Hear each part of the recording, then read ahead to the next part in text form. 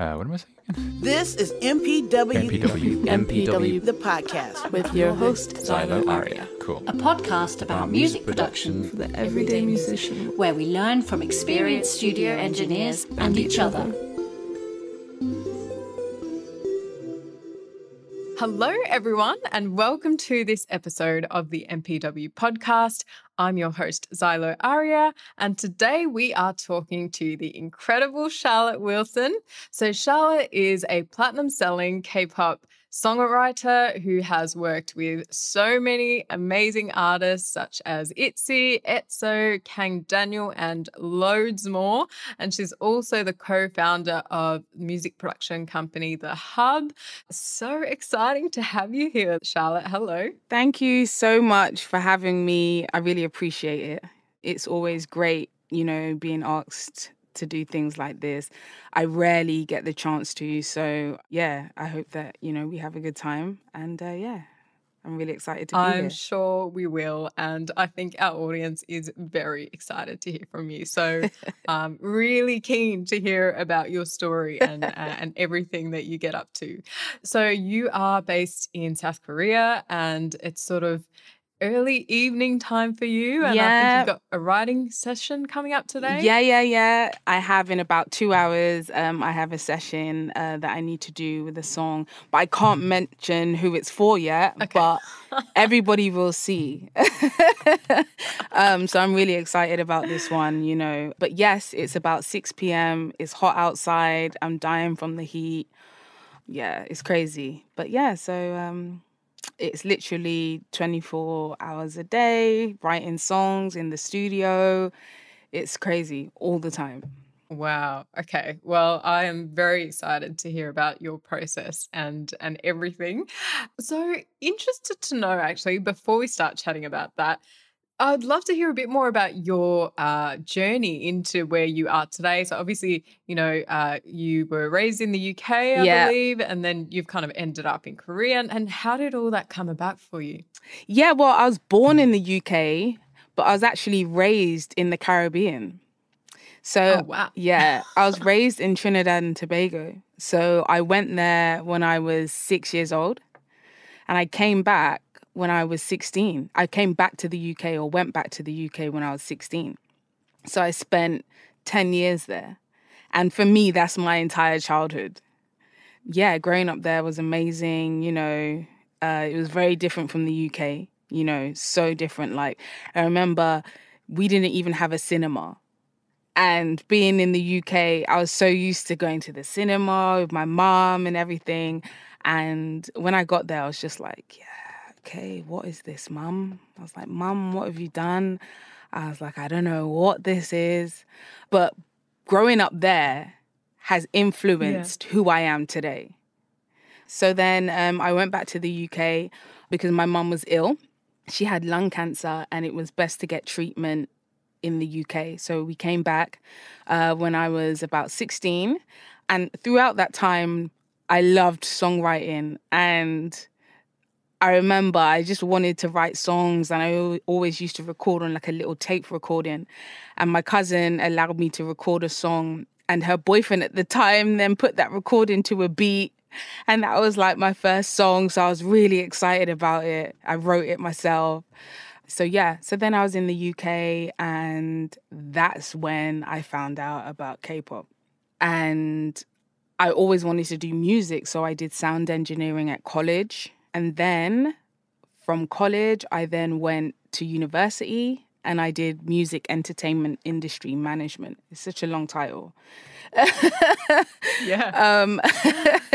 And so that was more behind the scenes and, how to manage and stuff.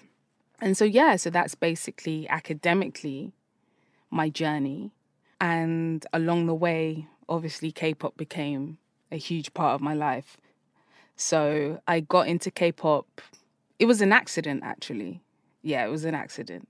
I was on YouTube looking at a live Usher concert. And Rain was his first act. So, they used to have acts like that would perform before the real star would come out. So Rain was that person. And I was like, but what is this music that I don't understand what they're saying, but this thing is like so popping. Like, I was so surprised. I was like, no. And then this man's so handsome. Why is he so handsome? I can't understand it, but what? That's literally the thought process. It was all of that, right? I was like, no. That's awesome. What is this? So then I went on YouTube. I was like, okay, yeah, Rain. And then I found out about everybody else, like TVXQ. Who was big at the Infinite was out. Groups like Boyfriend, Wonder Boys, Shiny. Like all of them were popping at that time. Obviously you had Big Bang and 21 and that. Everyone was popping. I was like, what is this? This is the greatest thing I've ever seen. Okay. Literally, that's how it was. So that's how I got into K-pop. And at that time, I didn't know if, like, I didn't think that I could write it. I was just like, yeah, I like to listen to it. And things like platforms like LimeWire and that was out. So I used to illegally everyone don't illegally download now. That's not good. Don't do that. But back in the day, that's the only way I could get these songs. So I used to illegally download all of them and put it on my little iPod. Boom, that was me. I was happy, right? That was it. So that was my journey into K-pop. It was by accident, and then it was this amazing thing. Yeah, so I think it changed for me during college. I had a teacher called Stevie V, who was actually a star in the 80s. He wrote songs like Money Talks, which was a big 80s song in the UK especially. And I told him that I wanted to write K-pop. And I made these demos. I think it was on GarageBand. In fact, I don't even know where I made the demos. And they were the worst demos ever. But I made them. Nice. And he had a publishing company. So I was like, look, can you somehow get these to Korea? Just somehow. He was like, yeah, I'll give them to some people. Nothing ever happened with those songs, okay? But I still decided to practice. And I just practiced and, you know, I just liked writing songs, but at the same time, I listened to a lot of K-pop and stuff. And at that time, I was a mega super fan. What? Mega super fan. And then my mum passed away. It took me a while to kind of just refocus and stuff about what I wanted to do. So the best thing for me to do, I thought at that time, was just to go to university.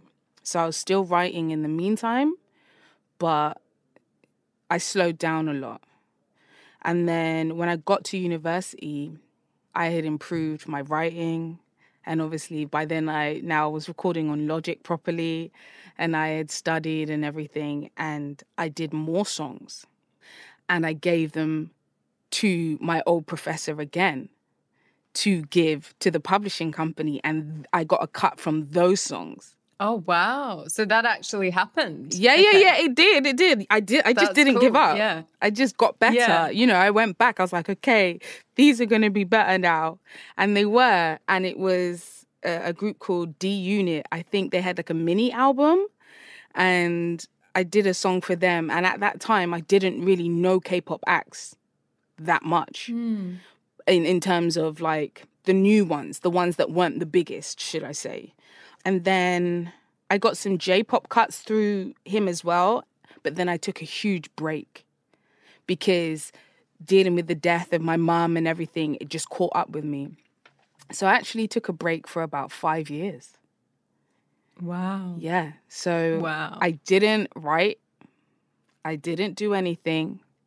I just took a huge break for 5 years.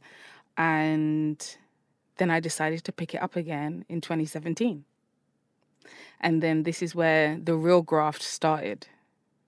And so from 2017, I just wrote and decided to figure out, you know, what my sound was. I wrote and recorded. My natural voice isn't necessarily K-pop. So then I had to learn to perform a certain way and, you know, kind of get that K-pop sound, should I say. And I decided, okay, to increase my chances of, you know, getting cuts with groups, I wanted to find team members because I used to write a lot of male songs as well, like loads of male songs. But they preferred male singers to sing the demos. So then I wanted to find a male singer and then another female singer. So then 2017, I didn't get one cut. I grafted, I got rejected. Okay? And I was like, in my head, I just remember saying, okay, look, it's just not my time yet. Let me just keep my head down and keep doing it, right? And then 2018, I found my team members. So it was Frankie Day and Jacob Aaron, and they are both really dope writers and singers. I decided, okay, now I can write male tracks and female tracks, you know? Frankie's got an amazing voice, so does Jacob. And the three of us, you know, we just managed to just work really well together. And so that's when we cut The Boys, Butterfly.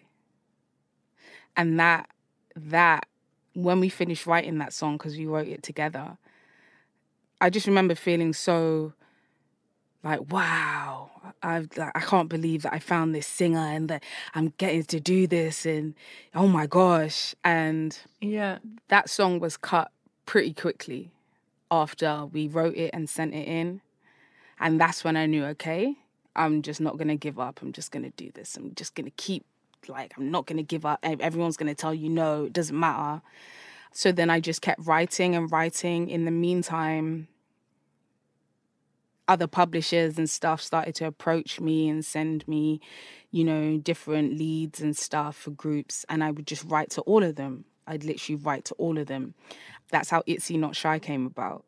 I worked full-time, 9 to 5, and wrote at night and on the weekends for years.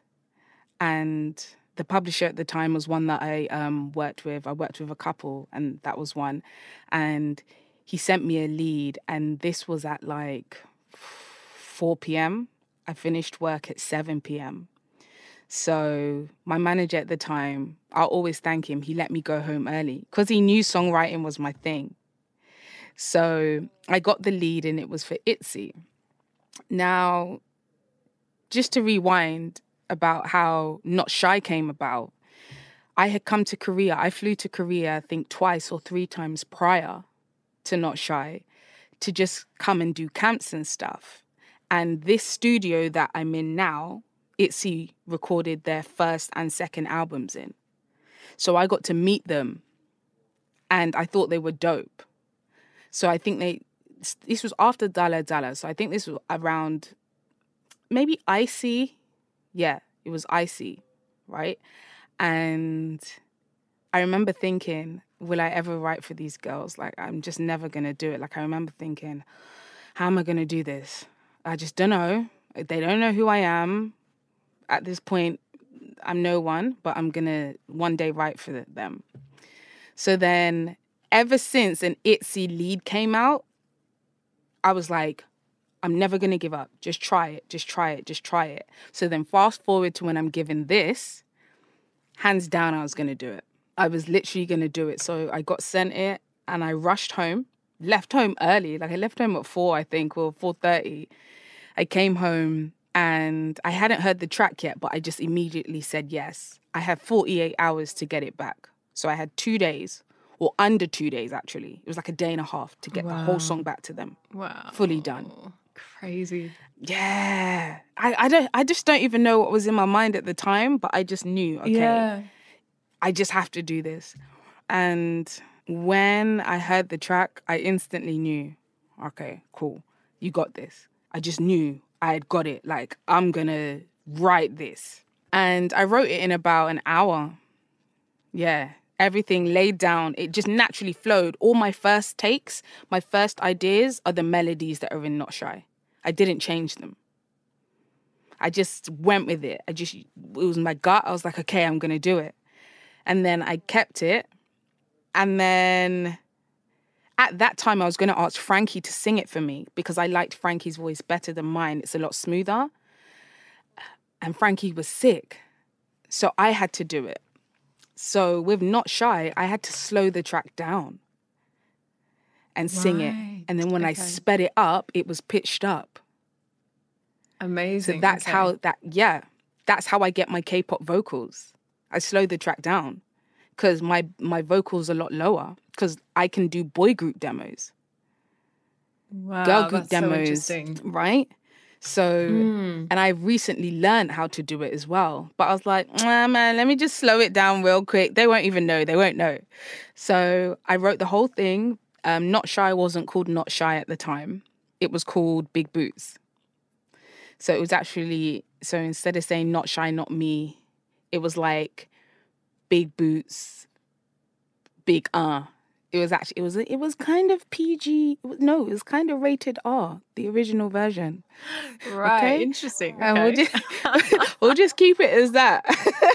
Yeah, okay. Yeah, many people don't know it was rated R, the original version. Okay, so Interesting. yeah, Okay. it was the quickest thing to write about. I'm so sorry. At that time, it was the quickest thing to do. So I wrote it all. And then I recorded it in an hour. So I wrote it in one, recorded it in one. So it took me about 2.5 hours to do the whole thing. And this was the first time I just thought, just send it. It's the best you can do, just send it. And that song, it took 1.5 years before they picked it up. And the group Nizzy U was supposed to take it, but they held it. So when, I don't know, just for everyone that's listening, when a song is held, it means they're considering taking the song, but it's not a definite yet. And so it was held, and then they let it go. And I think Icy came out. And I remember I was like, oh, why did this song come out? I put Itzy in their chorus. How can they not take this song? I've put Itzy in their chorus. No other song says Itzy in the chorus. Why the hell hasn't this song come out? And I was so depressed. I was like, this isn't gonna happen. I remember being so upset because they were my goal, right? And then now Wannabe, I really liked Wannabe, so I wasn't mad. But Icy, I was a bit mad because I was like, what is this compared to Not Shy? Okay, I don't like this. But no, I do like Icy. Look, Itzy fans, I'm sorry, I like all their songs. And so 1.5 years later, now I get a DM on Instagram. This is during lockdown now, so we've sped up all this way. I get a DM and I'm in the park on a Sunday. I've been drinking a bit, I have, because it's a Sunday, right? And we was just out in the park. I get a DM from a random person and it said Kobe. And I recognized the name. I was like, oh, this is the producer of Big Boots. Okay. He was like, hey, Shah, so I just finished recording with Itzy. I was like, do you have the right person? Who is this? I was like, what? How could you message me this? He was like, yeah, I've just finished recording. I'm like, recording what? What are you? I was probably getting agitated. Recording what? Okay. He's like, you wrote Big Boots, right? I was like, yeah. He was like, didn't they tell you that it's his new title track? I kid you not. I just put the phone down and cried. I cried like a open mouth in like in front of everybody. Just everyone was like, Charlotte, what's wrong? I was like, it's okay. I was crying. And then I calmed down and I messaged him. I was like, I don't believe you. Like, what? What? And then he was like, yeah, I've got the Korean guide. Let me send it to you. I was like, what? Just send me the Korean guide then. And I listened to it and then I cried again. Just cried. I was really overwhelmed that I'd set out to do something and I had achieved it. Yeah. That's the process of Not Shy. I got told over DM. I didn't know when it was coming out. But that was because I had pitched to Itzy about 20 times prior to this. But I just didn't give up. But then for that song to, cut and then it be a title, I couldn't believe that I had achieved what I set out to do. It was just, yeah. But that's the first time I've actually explained that entire process. Wow. Oh my gosh. That was thrilling for me to hear. So I'm so glad you shared that with us. That's incredible. Amazing. Hi, my name is Marianne. I'm from Newcastle upon Tyne, and this episode is brought to you by MPW membership. Did you know that all MPW members get access to monthly group catch-up calls with the rest of the MPW community? This is a perfect resource to help keep you focused on your goals and to give you support through your music production journey, no matter what stage you're at. This is a free feature for all MPW members. Take advantage of this awesome feature and so many more using the link musicproductionforwomen.com/membership. How do you feel after that? I mean, like you explained how you felt during that and how you felt when you heard about that. Yeah. And it's something that you've been working so hard to do 20 times. That is huge. Yes. To having, pitch something, which I think for our audience, it shows how much work has gone behind something like this. And maybe other people don't realize, how much it goes into it. But then you achieved your goal that you'd been set out to do. Were you like, what now? What do I do? I was overwhelmed because COVID was going on at the same time. And I was really overwhelmed. And I knew this song, though I had done songs like Kang Daniel and I'd done Astro, this song really just pushed me more into the songwriting limelight in K-pop. And so at that time I was overwhelmed. And I kind of was like, okay, what now in terms of goals? But girl groups besides ITZY were my only girl group goal. Everybody else was male. So to achieve that, I was kind of like, what now? But things like the hub were created. There was so much more going on that I was like, what now? But at the same time, I was so busy with everything else. So at the time, I was overwhelmed. Now, I just can't believe it. Because when I got to Korea when Not Shy came out, I came in August and it came out in August, I think. Yes. And I remember being in Gangnam and seeing it on a big screen, and I couldn't believe that I had created that. There was a whole pop-up shop dedicated to the Not Shy album, and I couldn't believe it. And it was overwhelming, it was. And then when they brought out the English version, I was like, what? So it was the gift that kept on giving. Wow. Yeah. So it was overwhelming. But now I'm like, okay, what else can I do? Okay, I'm going to do something dope. But yeah, that whole process was overwhelming. And I just took a minute to kind of absorb what was going on. Yeah, it was a lot. It was a lot. And I was very grateful as well to JYP and the A&Rs behind it as well for pushing that song and getting it to where it needed to be. And, yeah. It was great. Wow. Amazing. So you said you moved in August 2020. Yes, yep. So, I mean, that's an interesting decision to make, I guess. Yeah. Obviously, that's your career's sort of starting to flourish and you're deciding to move in the middle of a pandemic. What was your thinking process behind that? I wanted to move to Korea about 5 years prior to actually getting here. And I didn't know how I was going to do it. And I wasn't too sure. I didn't want to come and teach English. But that was the only way, or you could study. But I didn't want to do either. And so I wanted to move. And the hub was officially formed actually in 2019. And because it was a joint effort, I wanted to be here anyway. So from 2019, I decided, okay, I'm going to move. And I was supposed to move in 2019, but I just didn't feel like I was ready yet. So we started the process at the beginning of 2020. And then COVID happened. I was in Korea at the beginning of 2020. And then COVID happened. But I was like, nope, this process is going through. I've already told everyone I'm leaving now. My job now I'm leaving. I have to leave. And so I just mentally prepared myself. Okay, you're going to make this move.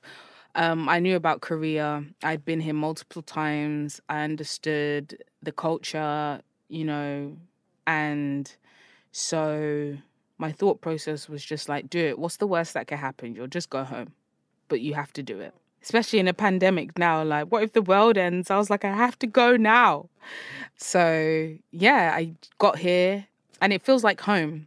I feel like I made the right decision, and I'm really happy that I made the decision as well to just jump and come here.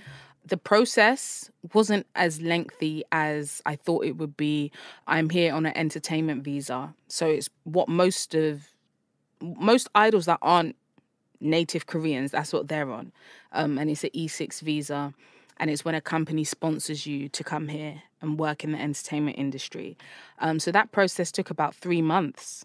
I think the hardest thing is to get a company to sponsor you to come. But the Hub is a company here. And before it was the Hub, it was U Productions. And this studio's been here for more than 15 years.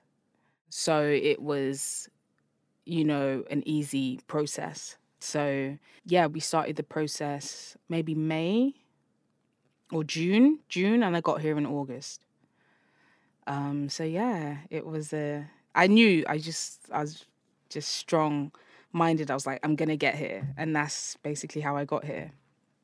Yeah. So yeah, awesome. That's really cool. And you mentioned that you before that had done a few writing camps, and you've gone to Korea a few times.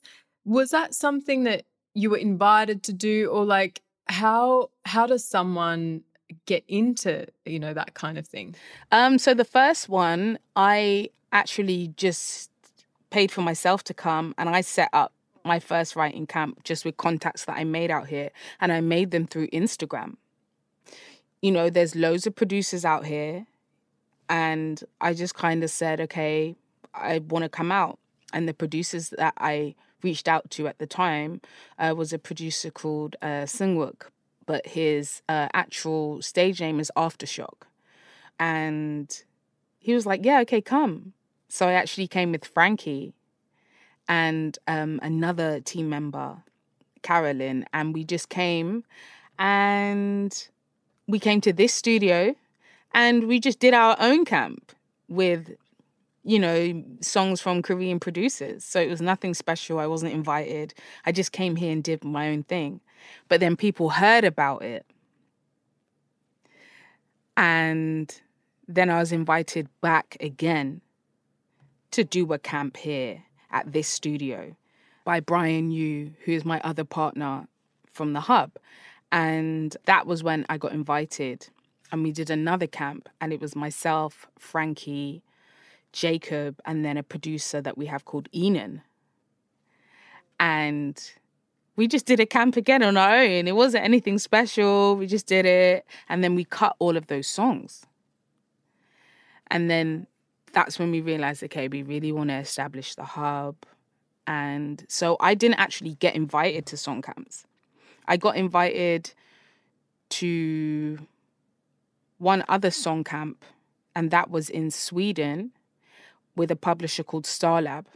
And that was because I found them on Facebook and reached out to them and sent them loads of my songs.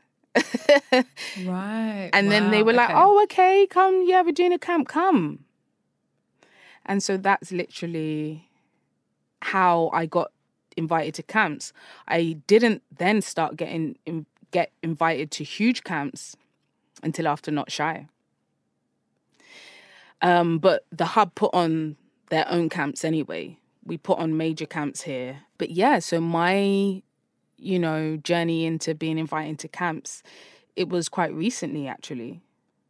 I wasn't always invited. People didn't really know who I was. So, yeah.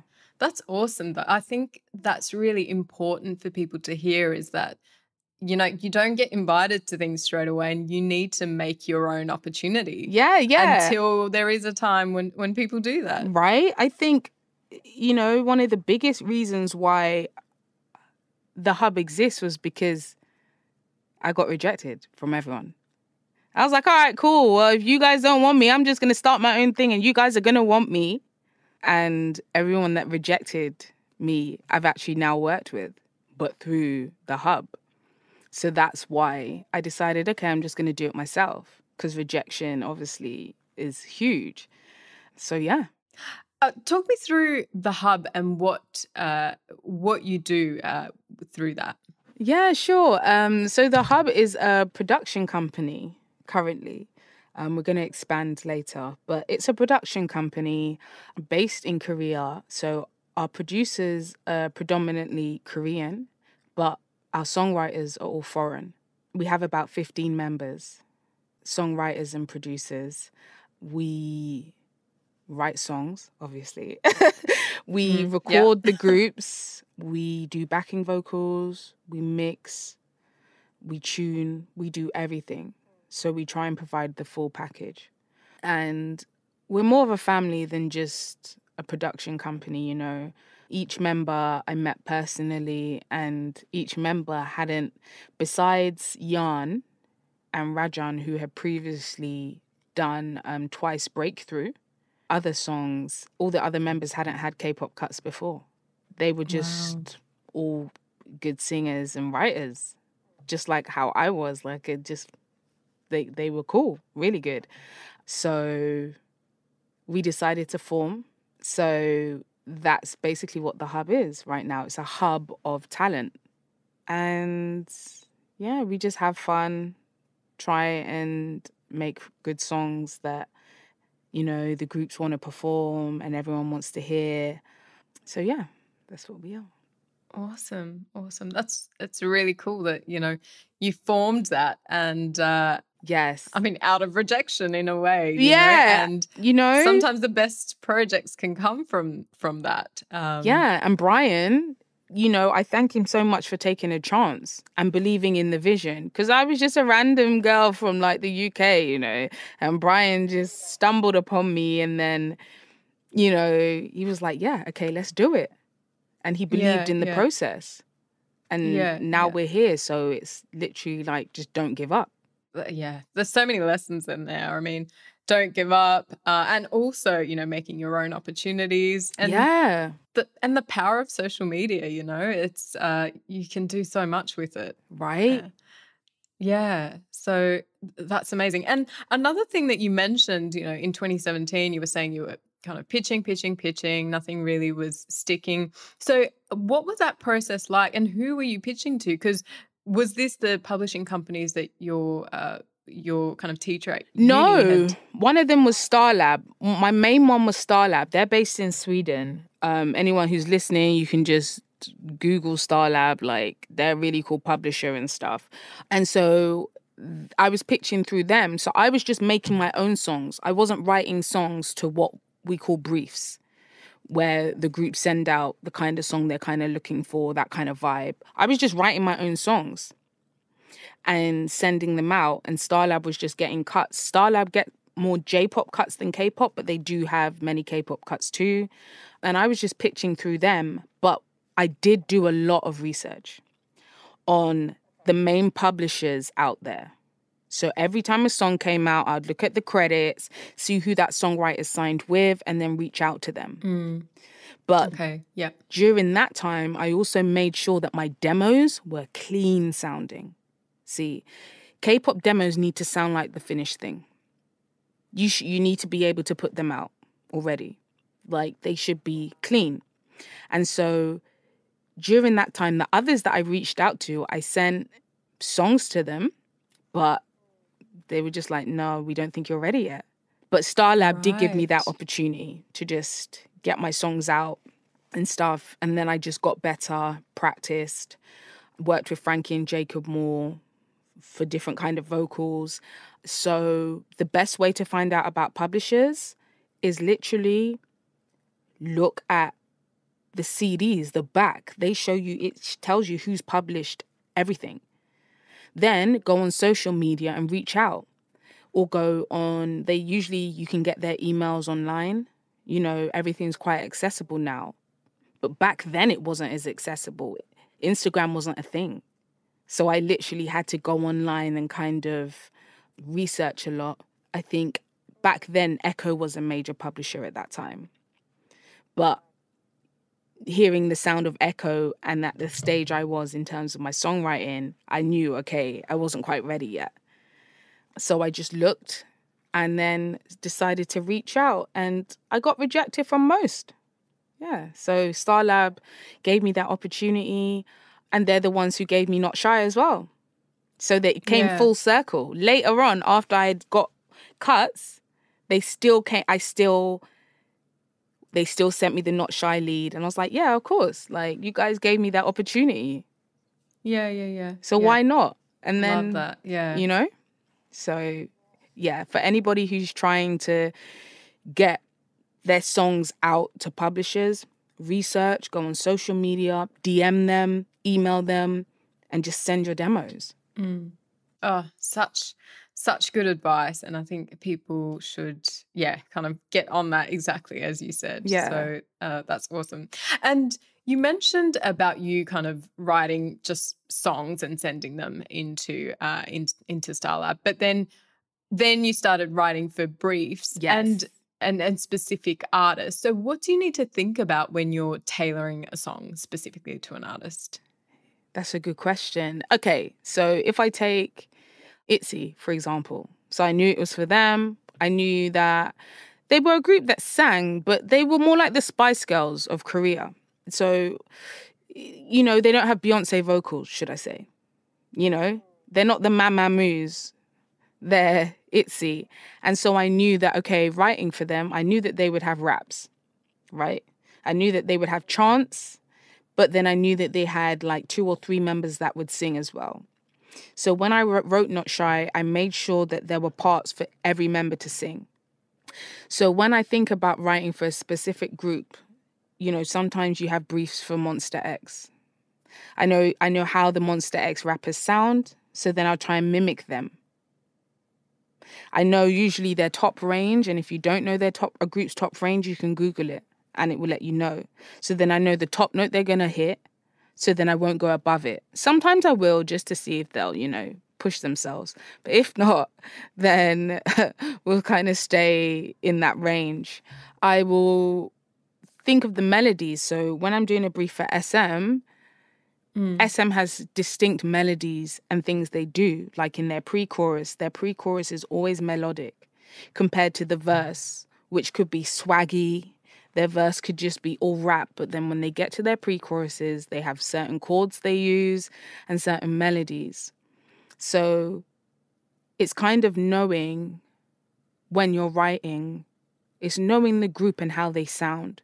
So I always think of how they sound, what kind of raps they like to do, how many members they have. Because writing for a group is different than writing for a solo artist. See, because a solo artist needs more time to breathe. So when I wrote Runaway for Kang Daniel, that top line is quite spacey because it's only him that can sing it. So he can't have melodies that really overlap each other and are really fast paced because he has to breathe. Whereas Getaway by Very Very, everything's kind of overlappy, or Astro's Knock is overlappy. It's very fast paced because, you know, there's more members. So there's so many things that I think about, but my main things are how many members do they have? Do they have a rapper? If they have a rapper, there needs to be a rap part. If they don't have a rapper, no rap part. If they have like more than 3 rappers, then about 50% of the song needs to be rap. Their range, you know, and the company they're coming from as well, because companies have unique sounds. You know, if I'm writing a song for YG, I know their sound. SM, I know theirs. JYP, I know theirs. So yeah, there's so many things to think about. Yeah, I mean, yeah, you've given a few there, and it really sounds like a lot of research, you know, before you put pen to paper. Yes, it really is. I researched for years. Like those 5 years I wasn't writing, I researched because I knew I was going to come back to it. So I just researched. Yeah. I looked at, you know, the producers that were popping at the time, the sound of K-pop and where they were going, and, you know, trying to write songs ahead of the time so that they'll start to get picked up. And there's a couple of songs coming out next year that were written 2, 3, 4 years ago. Wow. And Wow. at the time, you know, I knew they were ahead of the time, but I thought, let me just write them anyway. But research, it starts at research. You don't have to be the best, you know, you don't have to be a somebody, but just researching and know who to get to or who to get your stuff to and not giving up, literally, it works wonders. Amazing. And when you talked about the 5 years that you took off, you know, it doesn't really sound like you took it off, by the way, from everything that you said. But I think artists often find when they take time off, there's this massive guilt with not doing the thing that you love, and that can be such a hindrance to letting go and being creative. So how did you feel during this time, and did you experience that at all? Yeah, I felt really guilty. I felt like, oh my gosh, all these other foreign writers are now coming up and I'm not doing anything. I felt really depressed, actually, really depressed. I was like, oh my gosh, you've just missed the train. Before, there wasn't as many foreign writers, but now there's like so many. And I'm just seeing like all people get all these cuts and, you know, write all these dope songs. And I'm working a 9 to 5 and taking a break. So I did feel really guilty, really depressed, and I wasn't too sure how I was going to do it, if I'm honest. And I'm not too sure what changed my mind and told me, okay, you need to start again. But I just felt like, I always felt like I was meant to do this. I was born to do this. And so I just felt like, okay, you've just done enough now. You just need to get back to what you were trying to do. I do regret taking so much time out, but at the same time, I don't feel like my sound was back then. I feel like my sound is now. I feel like music has developed so much, especially in the Korean market, where I don't think my sound was something that was, I just feel like it's more that now. fit in that time. Yeah, because my natural, like the inspiration for Not Shy was taken from Missy Elliott and Lizzo. Wow. But about 5 to 7 years ago, well, Lizzo, I didn't even know who she was. And I don't think, it was different. So though taking that time out, I did feel guilty and I felt like so much time had passed me by. I feel like it all happened for a reason. So if there's people out there that aren't doing exactly what they love or what they feel like they weren't meant to do, it's all about timing. It doesn't mean you're not going to get to do it. It just means maybe the time isn't now. Oh, so much wisdom there, Charlotte. I love it. Thank you. Yeah, no, that's cool. And going back to your songwriting process, so this I was meant to ask you about the start, but we've just gone to so many places. But like, speaking of K-pop specifically, what do you think makes that genre so special, and what makes writing K-pop different to writing other things? Okay, so with Western songs, I just feel like it's a lot more boring. It's just, it's so, I know. Okay, don't hate me for this, but it's just, once you've got your verse and your pre-chorus and your chorus, you're copy and pasting it, and then you're doing a bridge if there is a bridge, and then that's it. That's your song, okay? Right? And if it's a rap song, it's even worse. Is there even a real pre-chorus? No, it's there.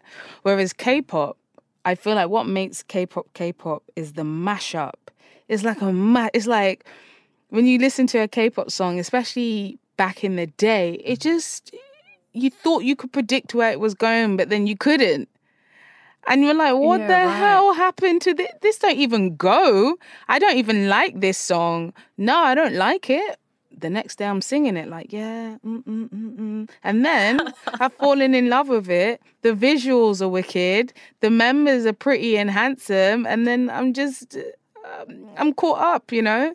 But I feel like K-pop differs structure-wise. You know, there's a structure that I use a lot. Whereas, you know, first verse is an introduction. So if you start it off with rap, then it's rap followed by a melody. Or if the whole verse is rap, then you have to sing in the pre-chorus. And then you have to kind of either go up in the chorus or do a chant in the chorus or some melody. And then when the second verse comes, it starts off with a rap. So it's not a copy and paste from the first verse. You're starting off completely different. And with K-pop, I feel like you don't have to do the same thing you did in the first verse. Okay. Plus you have extended choruses, alternate choruses, dance breaks, mashups in the bridge. And you used to have that when NSYNC and Backstreet Boys were around, but that was a while ago. So I feel like K-pop, the structure really impacts, for me, it impacts K-pop or makes K-pop what it is, as well as the melodies. You know, what was it good? I remember when I think Red Velvet's Ice Cream Cake came out.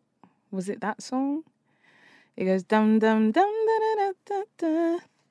And I remember listening to that song and thinking, damn, these are real K-pop melodies. They're not melodies that are in the Western market. They're really K-pop.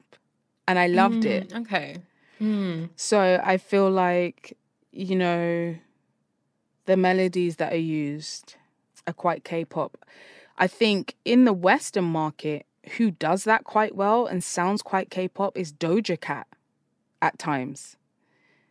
She seems to switch things up and, you know, she's a rapper and a singer. So what you find is that she incorporates both into her songs. And that's what K-pop does as well. K-pop has rap and it has melody. And so you find that her structures are quite K-pop. And so she sounds more K-pop. That's why I find a lot of her stuff is quite hooky and it stands out to me right now. But as well, musically, I feel like that's what makes K-pop K-pop. But then visually, you're just on another level.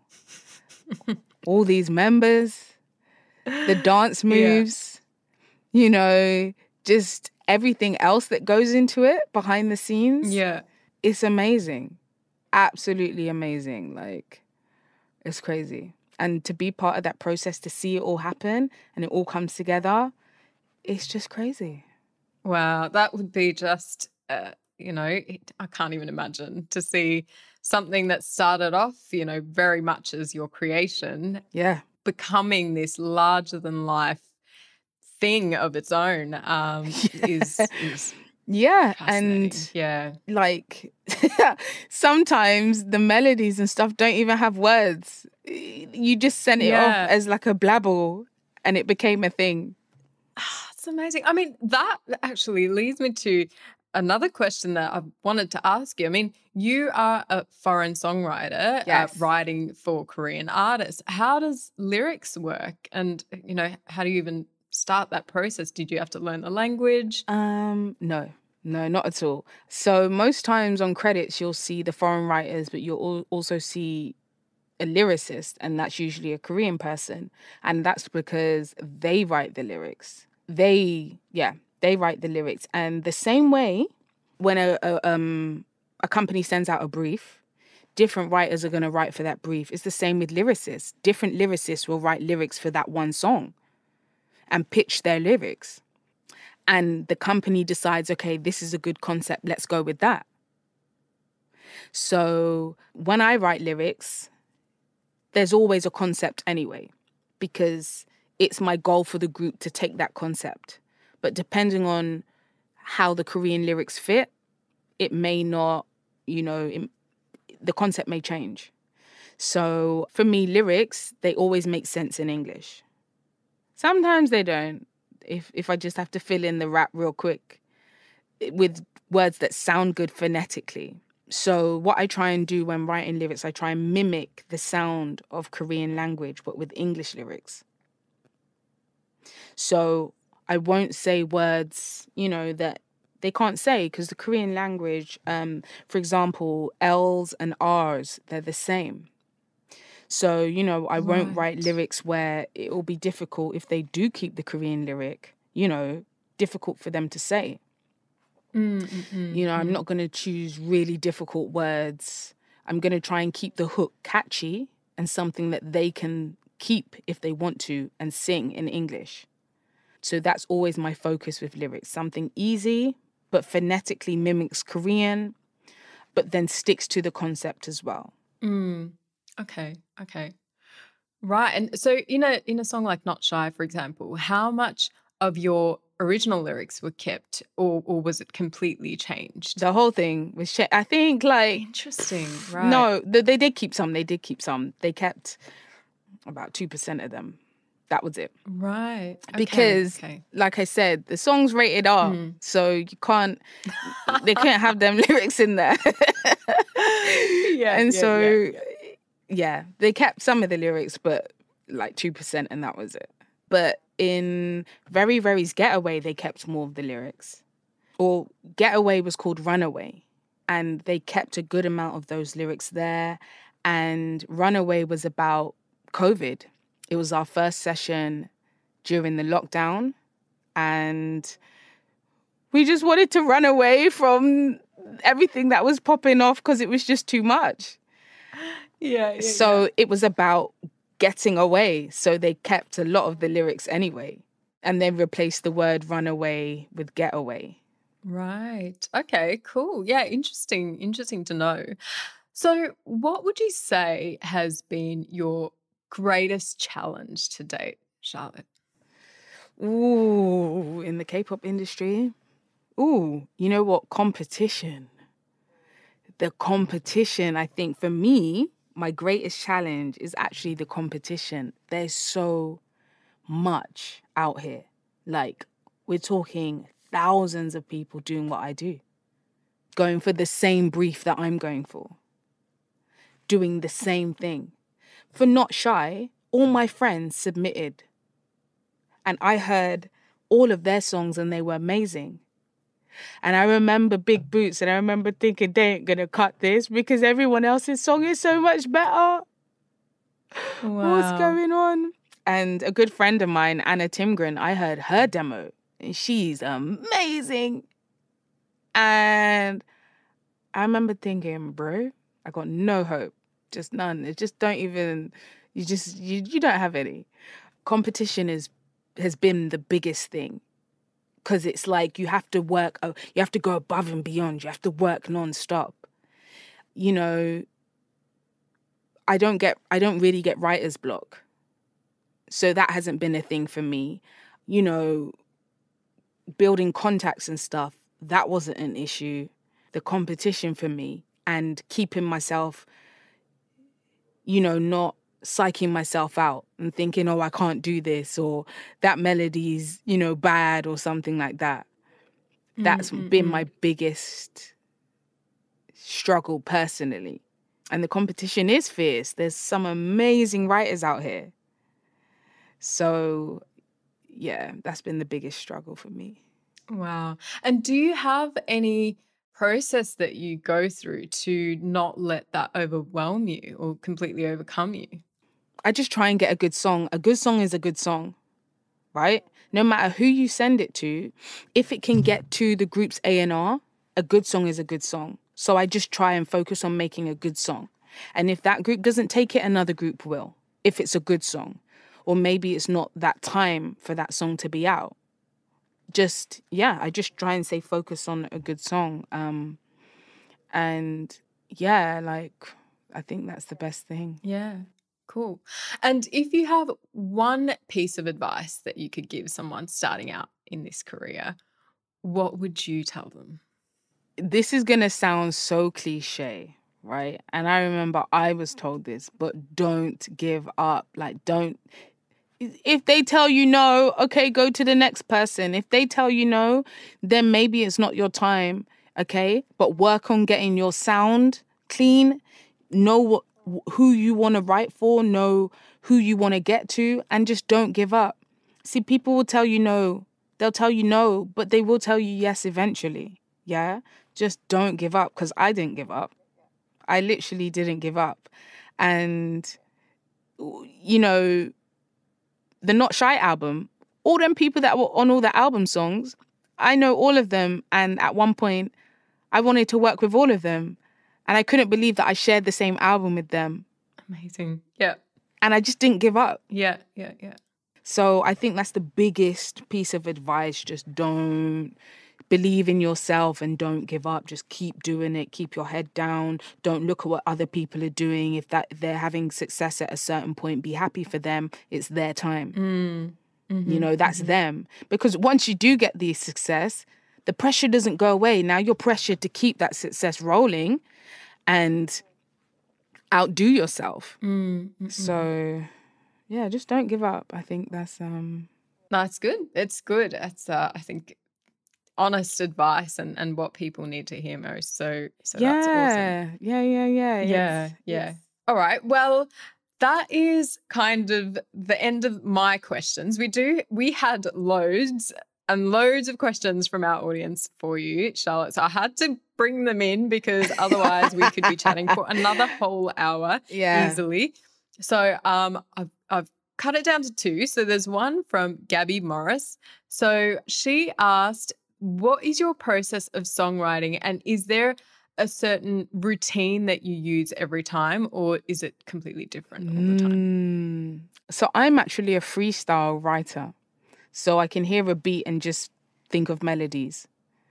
And so I'll just put the melodies down.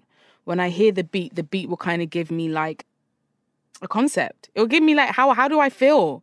Is this a dangerous sounding kind of mysterious beat? Is it? So I kind of get a feel from the instrumental that I'm given, and then I just put down melodies.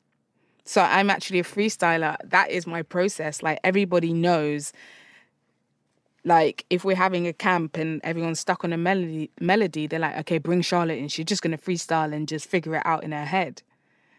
And that's what I do. So that's my process. I'll get a beat. I'll listen to it first. I'll be like, all right, cool. And then I'll just freestyle on it. And then once I've freestyled, I'll kind of chop and put together. And I'm like, okay, this is how it needs to go. It's weird, but when I listen to the music, I can kind of see it. I don't know how to explain it. So in my head, I kind of know where something needs to be sung in falsetto, or how it needs to be sung, or It's in my head. I literally just go, and it's like that. And I have, other friends who actually have to really concentrate and sit down and, think of melodies and do that. But I'm the opposite. I literally just come up with melodies on the spot and just usually roll with it and see where it takes me. And then once I listen to it, if I feel like, okay, a rap needs to go there, that sounds like that melody there, I then start cleaning up and start defining each section. Okay. And I mean, you say that it just comes to you, but you didn't kind of wake up like that one day, do you think that it kind of came from how much of this music you were listening and how much kind of you were surrounding yourself by it? Well, yeah, but at the same time, no. So I've always done that with melodies. So ever since I was young, I could always just run on a track. I think the first time I did it, I was like 10. I was in the Caribbean.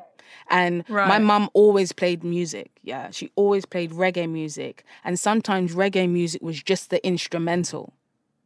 Right, and you'd have different reggae artists on one instrumental, right? But sometimes the instrumental used to be included in the tape. That's how long ago it was tape, And then I used to just come up with melody ideas over the tape and just freestyle, And so I've always been able to do that. So now, fast forward, I do it, but then I think you're right in saying that the research and everything has helped and has really kind of made me look at what melodies to do. Yeah, because sometimes melodies are too Western or too boring, or just won't fit. So it kind of really does all complement itself, like your research, knowing how many members, everything kind of comes full circle. So for me, my initial start on a track is freestyle, but then I have to break it down and structure it out. Love it. So last question by Joje. She said, who is your next favorite K-pop group that you want to write for? Okay, that's hard. I do like 80s a lot, okay? 80s are really dope, and I do want to write for them. I do want to write for Treasure as well, because our team has done them before, but I wasn't involved in that song, but I do want to write for them. Girl groups, Asper would be good. I like Asper's sound. They're all right. And there's some that I can't mention, but I'd really love to write for them. And when they come out, just remember, everyone's going to know. They will, because they're dope. All right? But, who else? I do like the boys. I do want to write for them again. Nice. Amazing. And I'm sure you will make all of that happen, Charlotte, with your fingers crossed, intense determination. So that's, amazing. So in the interest of letting you go and not taking up loads more of your time, I will leave it there. But so you've got this writing session coming up. Do you do anything to prepare, or you just kind of go straight into it? Well, I have the instrumental already. So I'm going to just kind of freestyle on it and see. The company have kind of said what they want, and I'm just going to go with it and see where it goes. But when it comes out, you guys remember this podcast, okay? Because you're going to see it and you're going to be like, oh, that's the song she was talking about. Okay, cool. But it's not till next year, so, I mean, it's kind of far. We'll recirculate this and we'll be like, we knew, we got the first heads up. So yeah, special audience right here. So that's awesome. Cool. All right. Well, it's been such a pleasure, Charlotte, and loved kind of deep diving into the K-pop world with you, and I'm sure our audience is going to very much enjoy hearing all your insights. So thank you so much for having me. I've really enjoyed it, just sharing, my little bit of wisdom. Hopefully somebody out there, can just, take it and, dominate.